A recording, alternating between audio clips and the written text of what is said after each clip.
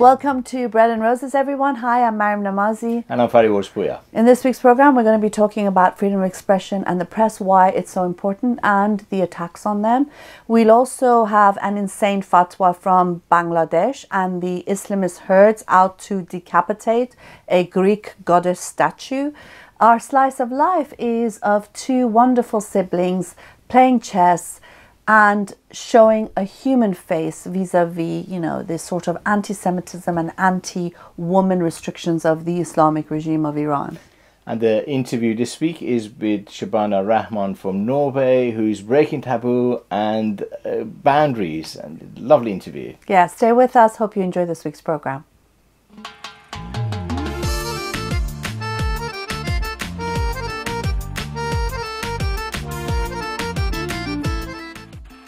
Increasingly in the news and in our lives, we are seeing an increase in censorship of all forms and restrictions on freedom of expression, including freedom of the press. And of course, we're seeing this in the United States, for example, and Trump banning certain press outlets from being able to cover his events. And we've also seen that in British universities, for example, where those who are dissenters from the Islamist narrative are prevented from entering. And what's interesting is that previously, you know, freedom of expression, the press, for example, were always seen to be the cornerstones of any democratic society. And today, it's seen to be okay to do that. It's normalized to an extent, and very often people on the left, and of course we're on the left as well, see it as something progressive if you censor people, because then you're stopping some sort of harm. Yeah, absolutely. I think that's the thing. You'll see this movement started with the Islamists in Ulysses, come back into sort of attacking European societies effectively and values of enlightenment. The key issue is that now people in power and different levels trying to restrict citizens from either being able to debate, discuss, or actually having the right information to be able to make decisions. I think that's such a key issue. In America, you'll see that the press secretary for the Trump administration, they're trying to limit and start dividing various news outlets, news organizations, into fake news organizations, into, you know, people that they can work with. The most right-wing are sort of becoming the friends and excluding some because you reported badly on me. This is the cornerstone of any dictatorship or any authoritarian sort of state. And also, I mean, the thing is that there are people who argue, you know, what I find interesting is you've got people on the left who'll say that some people shouldn't be allowed to speak because what they say amounts to real harm, though they're just speaking, basically. And you have people on the right saying, you know, we need to defend free expression while they're trying to defend the banning of the Quran, for example. And the point here is that, first of all, is that if you're defending a right, it can't just be for those who look like you or think like you. It has to be for everybody. That's essential when we're defending freedom of expression. That means defending the rights of people you don't agree with. That's key. And also understanding, you know, some people will say, well, it's, you know, if a university student union stops Maryam from speaking, well, they're not the government. But the point is that it helps the government, it helps those in power to restrict freedom of expression and to make censorship into a norm. And that's, you know, the speed of change in these days in society is so, you know, it's amazing, it's breathtaking. Defending a principle is not an academic discussion, you know, and part of this attack on freedom of expression and freedom of information and having free debate is actually trivialization of the issue. We've had in the debate on the Warwick University and Goldsmiths and various restrictions in university, there is that line of argument to say, look, German Greer, she could write and she can, you know, all the news media are talking about her, so her freedom is not restricted. Or Maryam, look at her, she writes all these articles, she's got her blog, and everybody, if they want to go and listen to her. No, the issue is that a university should have the ability, and every single student should have the right to hear people directly and engage in debate and thinking. And people who try to trivialize this discussion, they're part and parcel of the attempt to restrict freedom of expression and to undermine it. And it is important not only to protect the principles of freedom of expression, but also have these debates for us to be able to unpick it and defend basic rights of human beings to express themselves. Yeah, I mean, and also the other issue is that when words are equated with real physical harm, there's a problem, you know, and equating offence with real harm against people, attacks against people, there's obviously a problem here. I think free expression should be free, should be unconditional, unless there's an incitement to violence. And I think, you know, what I find very interesting is this also is the fact that in all of this, those in power are the most privileged and they're becoming untouchable in a sense. Religion is an example. So we're not allowed to offend the religious, though there are of course lots of religious people who aren't offended, but they don't count. Yet it's fine for religion to offend, or the religious to offend my deeply held sensibilities. That's all right, you know. And again, it's because it's not about really stopping discrimination. It's not really even about being civil and not hurting each other's feelings. It's about safeguarding and saving religion and making it untouchable, and that's not possible. And this is interesting. Earlier in the week, when there was a debate at Westminster University on the diversity and secularism, there were a lot of attempts by the Islamic Society of Westminster University, ISOC, to stop the event going ahead. But it went ahead, thanks to everybody who's objected, and the University of Westminster who stood firm and said, no, we want this meeting to go ahead. And it was brilliant meeting. Everybody came, they had a debate and a discussion, and people carried on. Nobody was harmed.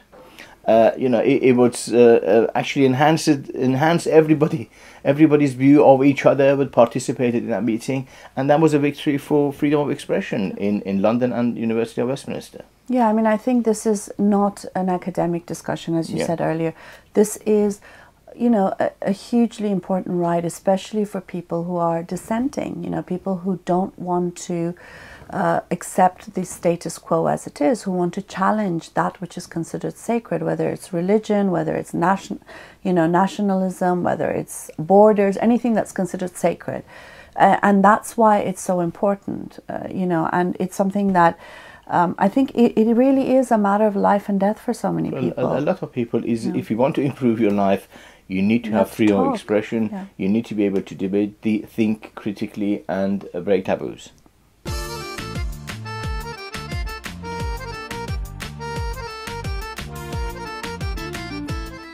Recently, I was in Norway for a conference, and I got to finally meet the wonderful Shabana Rehman. And, this interview is something that I'm really looking forward for you to see, because I think the thing about Shabana Rehman is that she talks about how important it is for people who are afraid, especially of those in power and the religious right and the Islamists, to be able to laugh at those they're afraid of, because it does help to break the fear. It does help to challenge those who are asserting their power on people who very often feel powerless to complain or to criticize. And not only that, breaking taboos, but also she's a woman who is doing this. She is, and that's what the Islamists and the religious hate, having independent, free-thinking women, and that's what gives her a lot more power in society. She's breaking taboo on all sides. For everybody, all aspects of the Norwegian society and European society. I think we need to recognize there's a lot of people like Shabana. They are precious, and we need to support them. One thing that she's done I think is brilliant. She's actually picked up one of the mullahs, the chief sort of terrorist-linked guy in Norway, and she's picked him up in a meeting and shaken him a bit and put him down. I think that should be a tradition of all free thinkings everywhere. Yeah, I think we should, as you had said before, we should have Shabana come and do training sessions on how best to pick the person up and how best to shake them. And everybody in your history has got to, have you picked up a mullah and shaken him and put him back?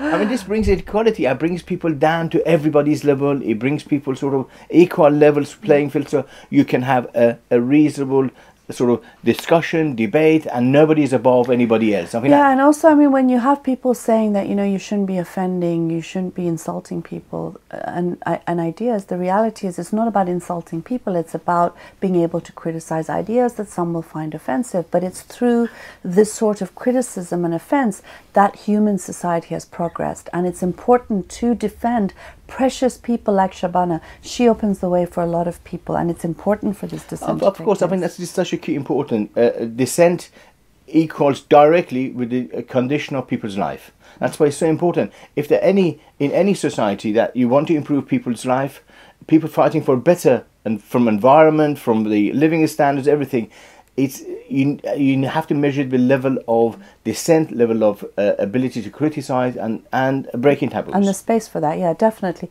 Now stay with us and watch this fantastic interview. Doing this. Shabana Rehman, it's a great pleasure to finally see you and meet you. Thank you. I wanted to ask you about your brilliant work. You know, you are pushing really important ideas, breaking taboos through your comedy. Why do you do it? Well, I think every person, every human being has their own form for humor of comedy, what they want to laugh about. And I started as just that person who just want to laugh with my fellow Norwegians. But the reaction I received just being a funny woman on stage was terrifying, because there were reactions telling me that you shouldn't say that, you shouldn't wear this, you shouldn't speak about that, you shouldn't be at the stand-up stage at all. And my answer to this was reacting with performance art, because basically what they were telling me is that I'm a Western whore, because I'm using my freedom of speech. And do you think you are a blackie like you will ever be a Norwegian? And this was so, you know, how should you react to that? What is the what they want? Is it they want me to do to accept me, to love me? And because I really couldn't understand why all this hate is coming from. So I decided it's no other alternative. So I took off my clothes and body painted my body with the Norwegian flag and asked them back on the stage, this is my body, this is the country I'm living in, what's your problem? This body is in this country, a free country, I'm going to speak out my mind. Why do you have a problem with this? And of course, I knew what I was doing, but I want to show it to the society. It's not my actions, it's their reaction, which are the problem, and who are stopping me to something beautiful as making people laugh. And what I saw after that is a lot of people who are hating, especially women, for being just a free, happy woman. And that became my comedy. When other comedians were making fun of politicians or daily life, my material was about those people who are just hating equality, hating laughter, hating that women are showing that they own their own body. And believe me, there's a lot of material out there. It wasn't basically comedy about religion. People told me, oh, she's a comedian who are mocking culture, mocking religion. No, I make comedy about religion mocking me. I make comedy about culture mocking me. That's my comedy. And people who come to the shows, they see that. And right now, I have been doing this in 20 years, and a lot of beautiful voices have arrived. A lot of women from different cultures have seen that it's okay.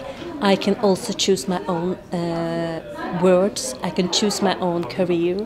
I can choose laughter, humor. I can be out there having fun. It's okay. So I'm coaching them to help them to understand, to keep that laughter, because that's what they are after, to make us stop laughing. I mean, I think laughter and comedy is so hard-hitting, more than many other things. And do you think that's one of the reasons why you get that sort of reaction as well? Well, I think when you laugh, you can't be afraid and laugh at the same time. So laughter shows females who are not afraid. And it's not hard to get that. It's really easy to get that. What they are getting is they're free women.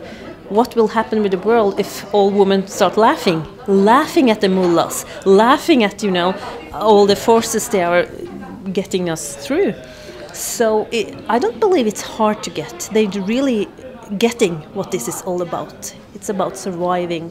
It's about making your mind free.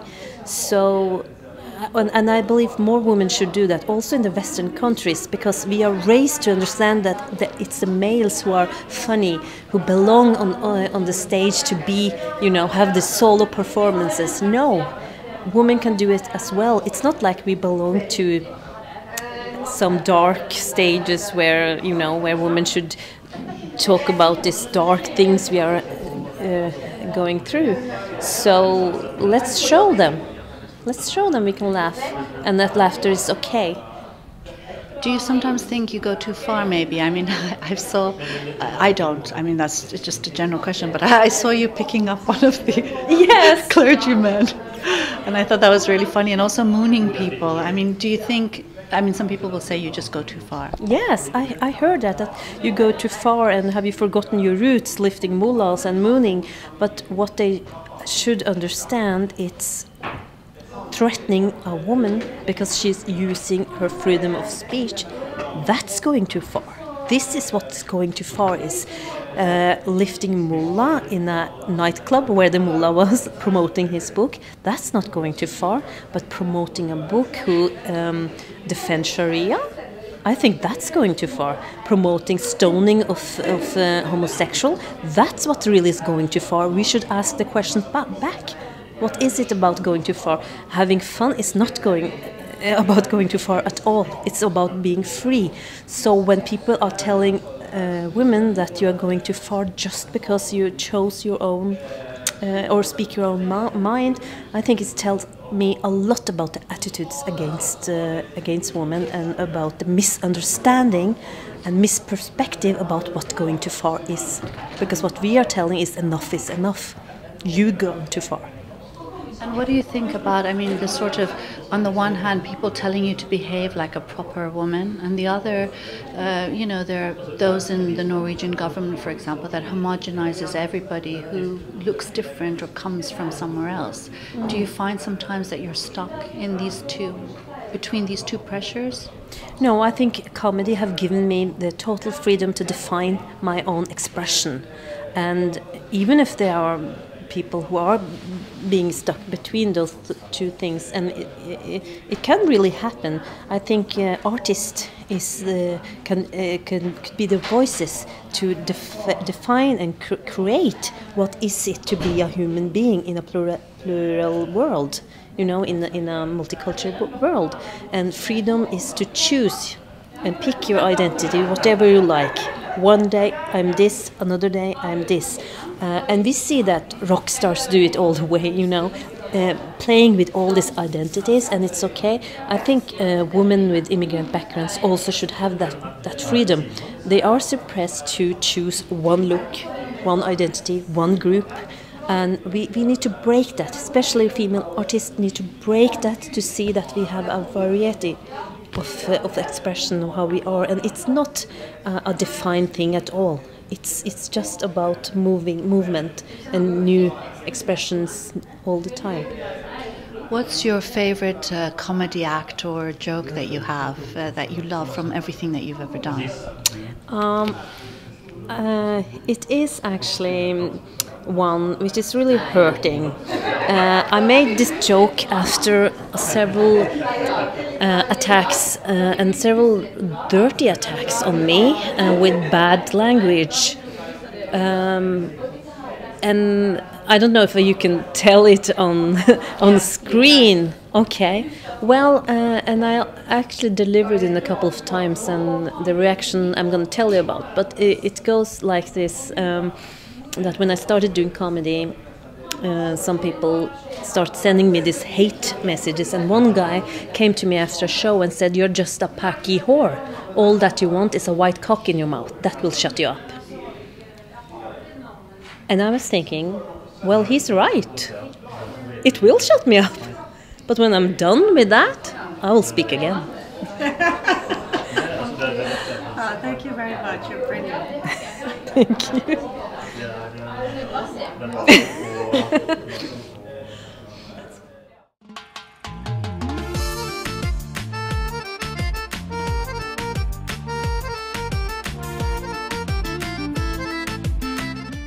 The insane fatwa this week is from Bangladesh, and a bunch of Hezbollah thugs and herds coming into the streets, as they usually do, in order to protest something. And whenever they come to protest, it's always to protest something good. You can never find anything bad that they're protesting against. And this time this time against a statue. A statue. Of They justice. want to behead the Greek goddess, which is a statue that's on a Bangladeshi court. The Supreme Court. And also, and it is a beautiful statue because it's blindfolded. It has the sword of justice in the hand. Problem is, it's a woman, but also and it's not got a burqa on. She's wearing a sari. Oh, that's impossible. It's just They can't have it. They can't have women unveiled, and I think that's because according to Sharia justice, it's usually a man who should be the carrier of justice, and women should be way under there. So I guess they don't really they're ripping themselves apart. But international sort of human rights free thinkers and people in Bangladesh are opposing this. If you see their video, I mean, it's funny. I suggest we send Shabana Rehman there to pick a couple of them up. Maybe throw them up in the air.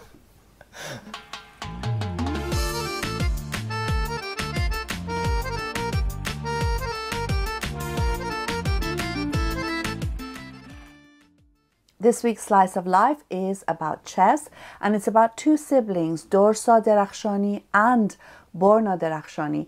One, Dorsa has played chess in Gibraltar as an independent without wearing the hijab, and Borna has committed the crime of playing with an Israeli chess player. I mean, absurd. This is a beautiful moment. It puts the Swedish ministers to shame. It does. And the anti-Semites to shame as well. Exactly. And it's a brilliant thing that the both of them have done, and it shows what the reality of the Iranian society and how normal people are. That people compete, and they challenge each other's ideas, a strategy. You fight. It's chess. That's also this issue of international the chess.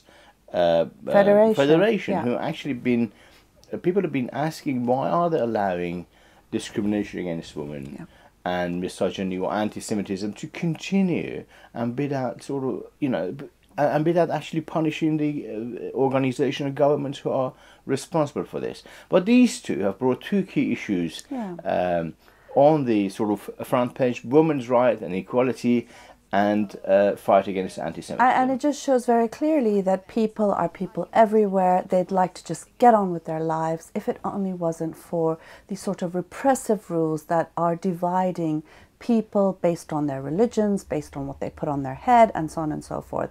And, we want to salute the two of these siblings who have shown that by playing chess, you can actually change the world. And bring people together. Now that brings us to the end of our program. We hope you enjoyed this week's program and that you laughed a bit as well. A lot, given that we had Shabana Rehman on. We'll see you again at the same time and same place next week. Until then, goodbye.